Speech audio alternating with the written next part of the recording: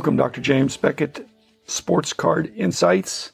A week ago, I was at the Industry Summit in Las Vegas. I did a fun panel with Adam Martin of Dave & Adams and Rob Veras of Burbank about content creation and what it was in the day and how it is now and how we've all adapted to the new realities of technology. Thanks sponsors, Topps Panini, Upper Deck, Heritage Auctions, Huggins Scott Auctions, Mike Stadium Sports Cards, Burbank Sports Cards, ComC.com, and Beckett Media, Beckett Grading, Beckett Authentication. At the Industry Summit, it was heavy on retailers, local card shops, as well as digital online sellers of cards, a heavy presence of fanatics, and lots of others there. I was only there for a day because, as you know, my wonderful wife's birthday was the following day, so I did my thing and then jumped on a plane and got back in time to celebrate. And here is an abridgement of the remarks that I made. They asked me to do a TED Talk. So here it is for your listening pleasure, and I'll be back again tomorrow. Talk about the hobby. Actually, I'm big on saying that it's still a hobby, but it's also an industry. For some people, it's both. But if you're an industry person, which means probably you're full-time, don't criticize the people that think it's a hobby. It's still a hobby and a business. It's an industry, but there's hobby roots. The other point I want to leave you with is there's a book that was written. It's called Co-opetition. And basically, it talks about how you could compete, but you could also cooperate. I think that's what needs to happen in this industry. You're thinking, well, do I compete first and then cooperate? Or do I cooperate and then when the going gets tough, I compete? Both are required. We want to grow the pie, and as Rob said, we'd like to get a bigger slice of that pie as well. I consume a lot of hobby content, and I always have. There are people that had publications back in the 60s or 70s, and I was a subscriber. Nowadays, you can get everything you want pretty much online. I listened to lots of other podcasts. I think I listened to all of them that were out there a few years ago, but now there's too many to listen to. But one of the ones I've listened to that's quite prolific, the Luca Nation Network with Andrew and Cage. And in their network, they have Brian from Cajun Cardboard. And he had an episode about 6 weeks ago. If you could ask the genie for anything to change in this hobby, what would it be? Got some great responses. But you know what? You ought to think, I shouldn't be looking for a genie to bail me out. I'm in this industry, I'm in this hobby, and there are things that I can change. 50 years ago almost, I think I didn't realize how much influence I could have over a fledgling hobby/industry. But I got started and things grew, and the same thing can be true for you. Not necessarily in an authoring and publishing way, but we can have more influence than we think. Everybody in this room is an influencer. Also, newsflash, there are no such thing as genies. But if the genie was omniscient as well, they'd say, you know, Jim, you shouldn't be wishing for that. I could do that for you, but it's not a good idea. It's not going to end the way you think. And there's certainly things that people in the industry think should happen, but it wouldn't be good if they did happen. So I'll give you a few examples here. Taken from this podcast episode. One was that PSA 10 should not be the standard. Now here I am, I'm the B in BGS. I was instrumental, obviously, in founding that, and if I were the genie, I'd love for BGS to be the standard. But BGS 9.5, Gem Mint, doesn't have the same ring as PSA 10, Gem Mint. And now who wants a 9? It's only Mint. So there has to be a standard. I'd love for BGS to be the standard, but PSA earned the standard. They didn't just accidentally become the standard. They've earned it. They were doing great before Nat Turner got there, and they're doing even better now. And there were also complaints, Genie, can you make PSA lower their prices? Can you make them take away their upcharge? Well, everyone in this room that either bulk submits or submits to PSA or any of the other grading companies, nobody's forcing you to do business with it. PSA, I'm not a customer, but I'm a fan, if I can admit that. I don't really want them to mess up. They have clear market leadership, certainly in volume right now. But when we started BGS, I really wanted to pass them up, and I still want to pass them up. But that's not because they messed up.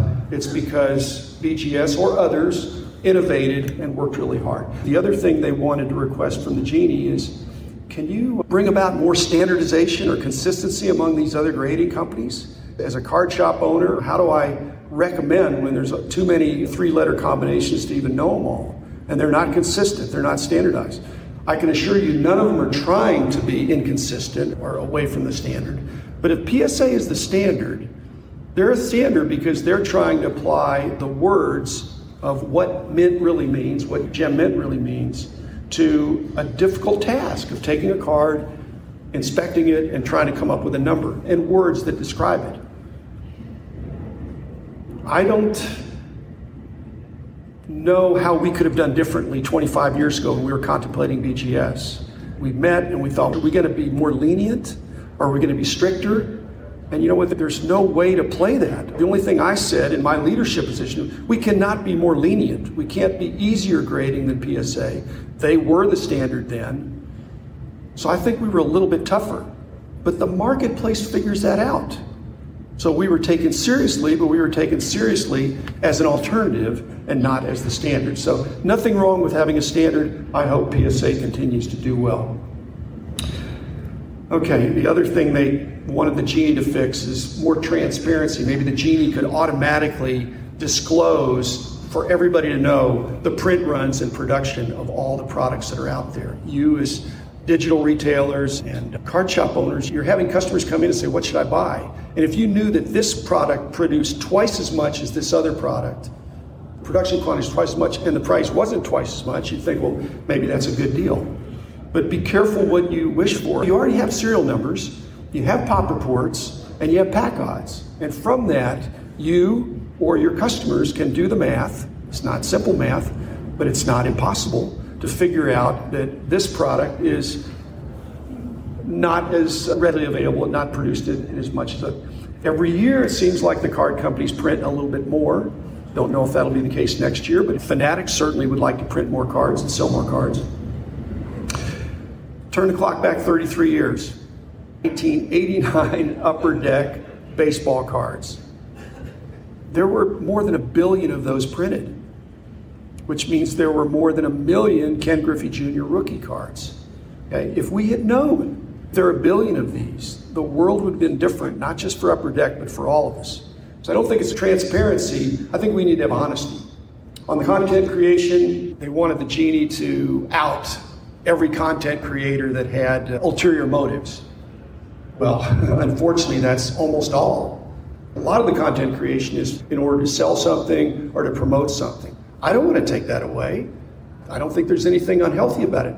My point is, expect that there could be an ulterior motive. If somebody's trying to sell you something, more than one source of content. Very few people watch CNN and Fox. They do one or the other. But if you did both, you'd hear both sides of it. So don't have just one content creator that you listen to. Take everything with a grain of salt. With respect to Fanatics, the Genie was supposed to fix Fanatics. I don't know that Fanatics needs to be fixed. I think they just need to do what they say they're going to do. They have lofty ambitions to really grow the industry. That's fabulous. If they could increase the marketing spend in this category by double or triple, without double or tripling the prices, if they can double or triple the number of customers, and there are going to be some increases in the prices, but we're all going to benefit from that marketing spend and the increased athlete involvement they pointed out they're doing. So I just want them to follow through with what they said they were going to do. Finally, the concerns of the local card shop and anybody that's selling cards is, where am I going to get my cards? In this new season of disintermediation, direct to consumer, what's the role of anybody that wants to sell a box of cards? It's going to be tricky. I believe you need to increase your visibility locally as well as digitally. You need to demonstrate to anybody that wants to know that you have loyal, repeat customers, whether that's online or in your store. And if that doesn't speak to the card companies, then they're not listening. You need to show them you have what it takes. I've got a podcast, and I'm really enjoying it. It's making me think I'm not so retired. One more thing, I got some shout outs here, and I really appreciate that, but Mike Jasperson, I knew his dad. He's the same age as Ted. And Ray, what does that make me? I'm not old, but I'm older. But your dad was an icon in the industry. And I'm not saying I hired you because of your dad, but it sure was a good start there. When Mike Jasperson was hired, he was not a card guy. We hired for character. We'd take the best athlete available and then find a position for him. Same thing with Tracy Hackler. Tracy's talking about 5 jobs. The first time I hired Tracy, he had 0 jobs.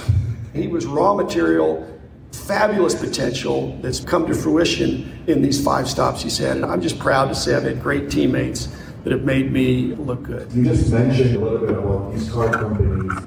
The majority of these manufacturers are selling the product on their own websites before it hits distributors, and then it comes to the stores, which means it's going to highly limit the amount of product we receive. And by the time we receive it, the value is a lot higher than what they sold it for. So how can we fix that or limit that? Because after all, the amount that card shops all over North America sell, it's a lot higher than what they sell on the websites, right? Then why not limit that or give the card shops a chance to recover their money? Every product Panini produces, it hits their websites before it hits a store. I'm not the genie. And there are representatives from all the card companies here. One of the things that's exciting about most of the companies in this industry being private is that they're not required to have quarterly earnings reports, but they still shouldn't fall into short-term earnings. It's good business to get money sooner. But if you abuse that, especially with what I think are their best customers, the card shops, and the people that are selling the boxes and the cases of cards, it's short-sighted. I think they know that deep down, and hopefully your heartfelt and well-stated position will be taken into account. But again, I'm not the genie, and there are so many alternatives in this industry. I know you want to sell what people want, but there's other things out there that might be a better deal. There's a big difference between price and value. I didn't do value guides, I did price guides. The price of something is what somebody's going to pay. The value could be undervalued, or it could be overvalued.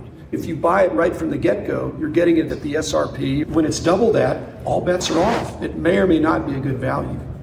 Could you compare, I guess, the change of the card shows with the corporate influence going back 20 or 30 years? Has that changed the experience of going to a card show for you? Well, that makes the Dallas Card Show a throwback because there's a lot less corporate presence. Shout out to Kit Young, godfather of this event. He really worked to the leagues, the Players Association, and the manufacturers to get them to come. And just getting them to show up, regardless of sponsorship, was a big deal. Now we have their attention, and we need to put on first-class events like this where there's an opportunity to interact. And that's not going to happen at every card show. Talking to Rob about his Burbank show, I think he'd like to have increased corporate participation, but not if it's intrusive.